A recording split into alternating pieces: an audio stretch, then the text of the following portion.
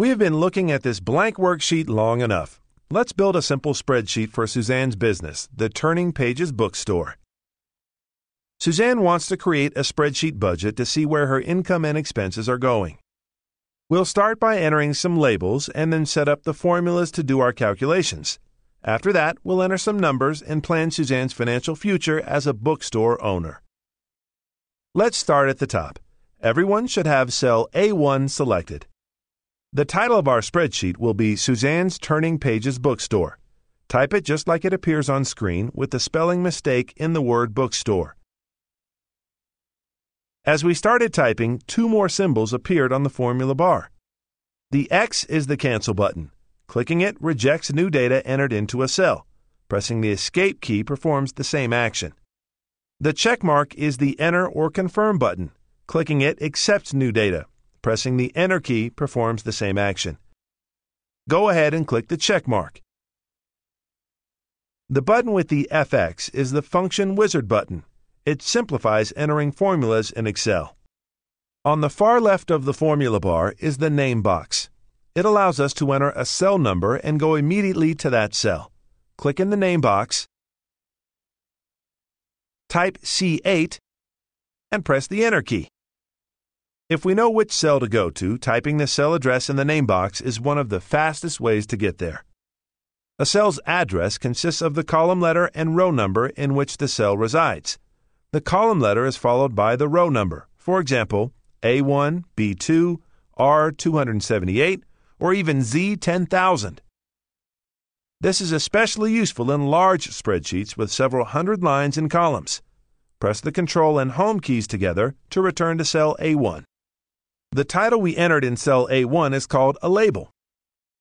Labels are usually words that tell us what the numbers in our spreadsheet refer to.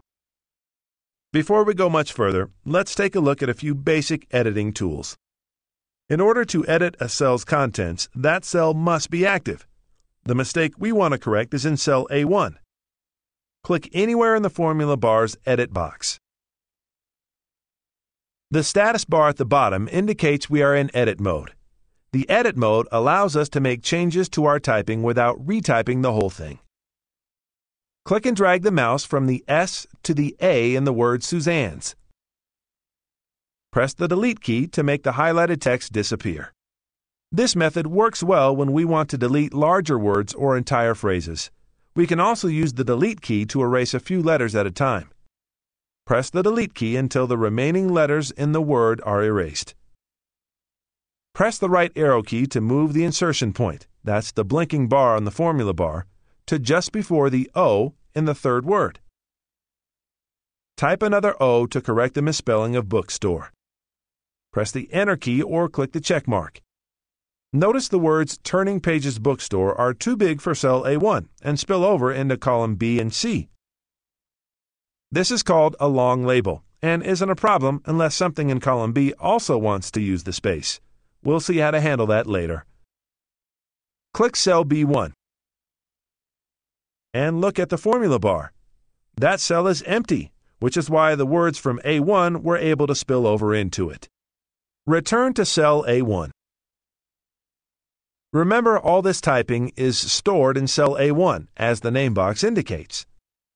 Move down to cell A3 and type Income, and press the Enter key twice.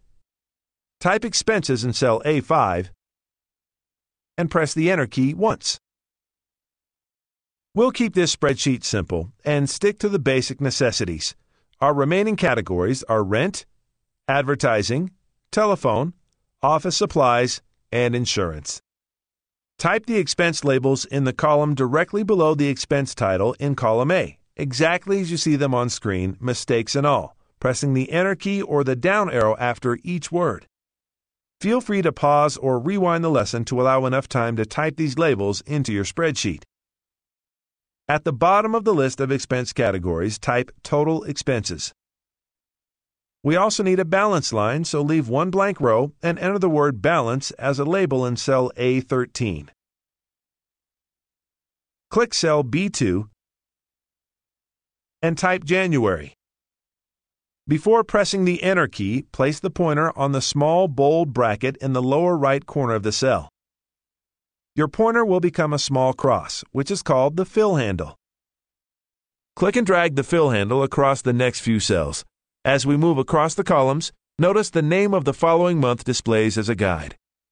Continue dragging to fill in the months through June.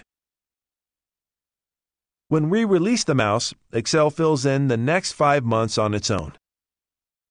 Excel automatically continues a series of numbers, dates, or time periods based on a pattern. It extends a series, such as months, days, or other predictable lists. A little box attached to the fill handle is called the Autofill feature. Go ahead and click it. By clicking the box, you can choose from options other than the logical choice suggested by Excel. Copy cells would copy January the entire way across our selected area, which we don't want. We could use Fill Series or Fill Months, but Excel anticipated our request and already filled in the months in order. Press the Escape key to close the box. Press Control-Home to move back to cell A1. We're going to spell check our labels. Select the Review Contextual tab from the top of the ribbon. In the area entitled Proofing, select the Spelling tool. The Spell Check dialog box opens, telling us advertising is misspelled. Excel put its best guess in the suggestion box with the most likely highlighted. Since Excel has offered the correct word, click Change, and our first misspelled word is corrected. The next misspelled word, insurance, is quickly found and Excel gives us suggestions to correct it too. We could click Change, but instead let's use a different spell check command, autocorrect. Clicking the autocorrect button causes two things to happen. The misspelling is corrected for us, plus the word insurance is added to a list of other commonly misspelled words that are in autocorrect's memory. Anytime you spell insurance with SIR instead of SUR, autocorrect will automatically fix the word for you. As you work in Excel, you can add more words into this memory area. When spell check is finished, a confirmation box appears. Click OK.